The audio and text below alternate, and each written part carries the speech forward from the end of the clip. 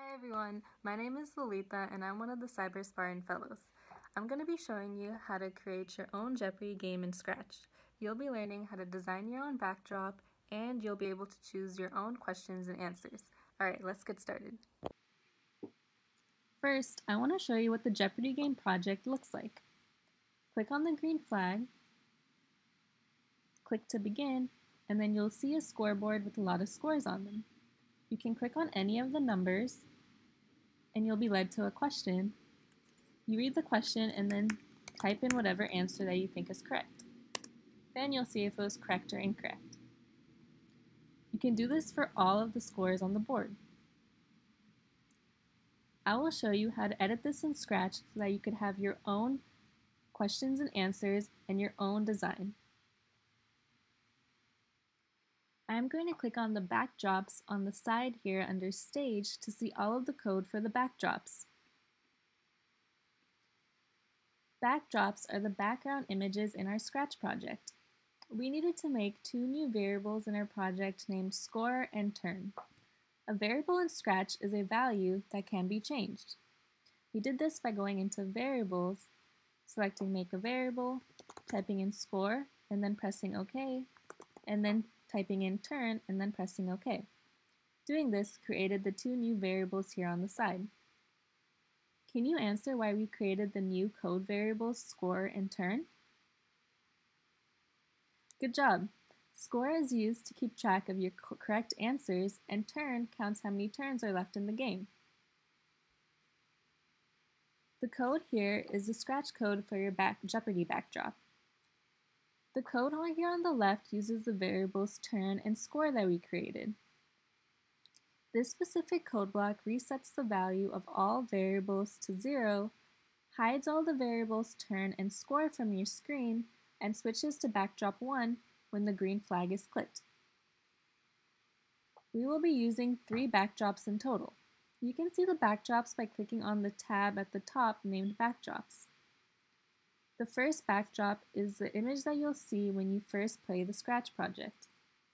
The second image, Backdrop 2, will appear when the users click on the stage, and the last backdrop, Backdrop 3, will appear when the game finishes. So we can go back to the Code tab, and we can look at the code on the right. The code blocks here will be switching between the backdrops and also keeping track of the value of turn throughout the game, which is the current number of turns. When the player finishes the game, when they have no more turns left, it will broadcast the final message, which will represent your score, and switch to backdrop 3. Now that you know how the backdrop code works, I can show you how to design the backdrops. Go back to the Backdrops tab at the top, select the first backdrop to design that one, make sure the Select tool is selected, and then click on the backdrop. It should have gotten highlighted. Then click on Fill and move the color to whatever color you would like. Then, if you want to change the color of the Jeopardy text, you can also click on Jeopardy, make sure the box is around Jeopardy, select Fill, and then change the color again. You can also change what the text says by adding or removing anything. Then go to Backdrop 2 to change your scoreboard. Make sure the Select tool is selected, click on the backdrop, click on Fill, and then change the color to whatever you like. Again, you can change the color of the text too by selecting the text and then selecting Fill, and then moving to the color that you'd like. You can change what the text says or add anything. Then go to Backdrop 3, make sure the Select tool is selected, click on the backdrop again, click on Fill, and then change the color.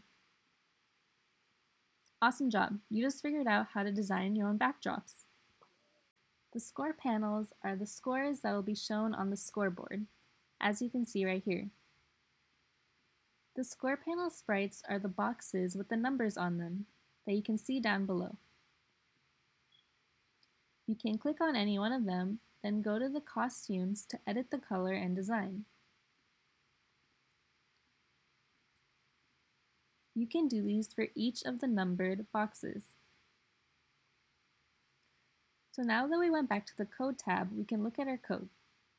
These blocks allow the panels to be hidden before we start the game. When it receives the begin message, the panels you created will go to their locations. So 100 will go to this spot over here. This panel here, sprite 3, will go underneath it. And this panel right here, 300, will go underneath 200. Once the panel is clicked, it will hide or go away and broadcast its own message. To make each message different for each panel, you will name each message based on the position on the table. For example, the first panel, 100, is placed on row 1, column 1, which means we're going to make the message row 1, column 1. Now we will be designing the question panels. These are the panels next to the score panels. Click on one of the question panels, I selected Sprite 2, and then go to the Costumes tab to design it. This is an example of a multiple choice answers question panel. You can change the color of the background and change the color of the text, and you can also freely choose your own questions and answers. The multiple choices are also optional. Click on the text and type to edit the questions and answers. I'm going to leave mine the same. You can see that there are 2 more costumes. Costume 2 says correct, and Costume 3 says incorrect. If someone gets the question right, Costume 2 will show. If someone gets the costume wrong, Costume 3 will show. You can also change the design for these costumes as well. Now we can go back to the Code tab. These code blocks here hide the panels when the green flag, right here, is clicked. When the game is finished, the 2 messages, final and done, are broadcasted, telling the program that we finished the game.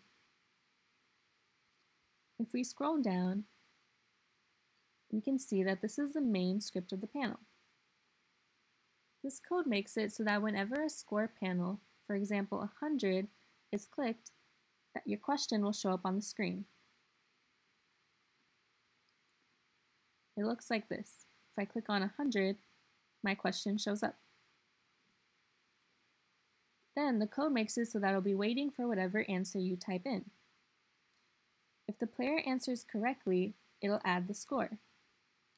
This spot right here, where it says California, is where you would write the correct answer to your question. Change this box with your correct answer. Since my correct answer is still California, I'm going to leave it as California. So, if I type in California here, it'll tell me that my answer was correct. Now here, if the player answers incorrectly, it'll add 0 points. The code block counts how many times you've answered a question and increases a turn by 1 and will broadcast a done message after answering the question. The player can then move on to the next question. The number of question panels that the user created will be equal to the number of score panels.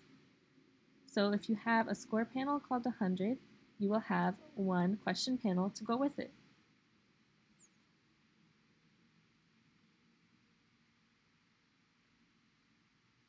After you're done, you can see how your entire project looks like by clicking on the green flag on the top.